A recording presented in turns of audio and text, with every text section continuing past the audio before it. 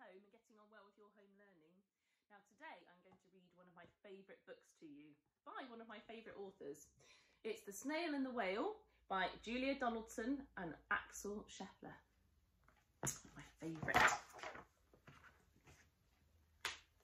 This is a tale of a tiny snail and a great big grey-blue humpback whale.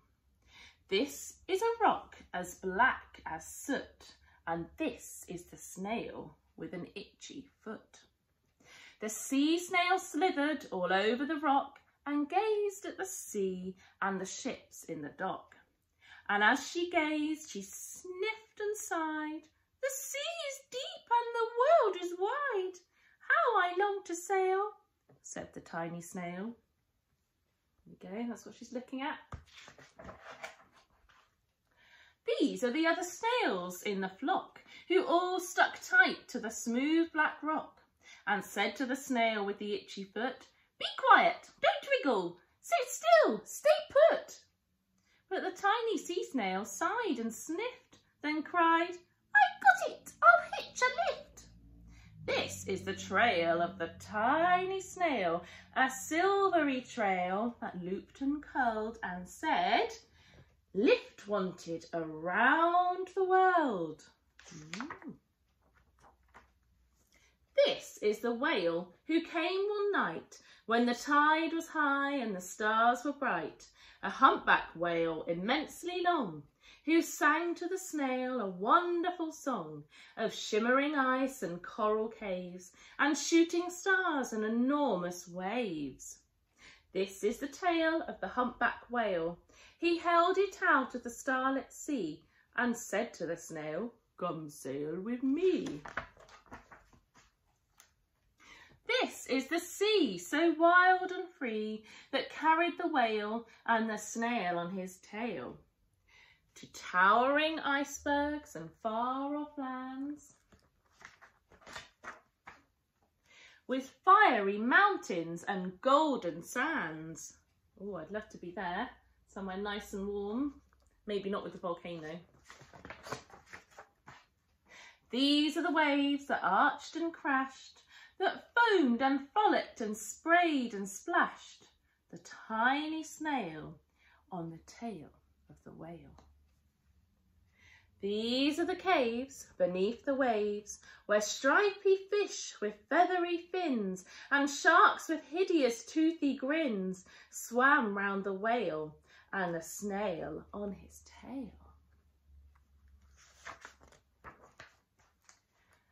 This is the sky, so vast and high, sometimes sunny and blue and warm, sometimes filled with a thunderstorm, with zigzag lightning flashing and frightening the tiny snail on the tail of the whale. Oh dear, not so fun to be in a big storm like that.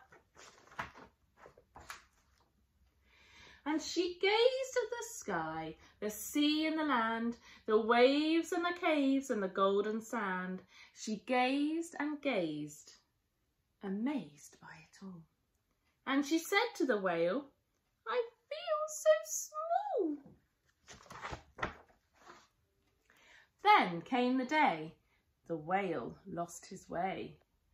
These are the speedboats running a race, zigging and zooming all over the place, upsetting the whale with their ear-splitting roar, making him swim too close to the shore. This is the tide slipping away. And this is the whale lying beached in a bay. "Quick, off the sand, back to sea," cried the snail. "I can't move on land, I'm too big," moaned the whale. The snail felt helpless and terribly small. Then, "I've got it," she cried, and started to crawl.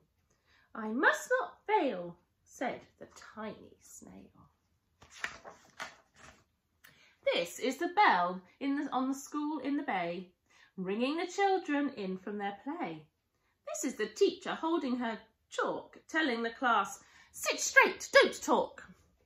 This is the board as black as soot, and this is the snail with the itchy foot. A A snail, a snail! The teacher turns pale. Look, say the children, it's leaving a trail. This is the trail of the tiny snail, a silvery trail saying, save the whale. These are the children running from school, fetching the fireman, digging a pool, squirting and spraying to keep the whale cool. Look at all of those people helping. This is the tide coming into the bay, and these are the villagers shouting, hooray! As the whale and the snail travel safely away. Phew! Back to the dock and the flock on the rock, who said, how time's flown, and haven't you grown?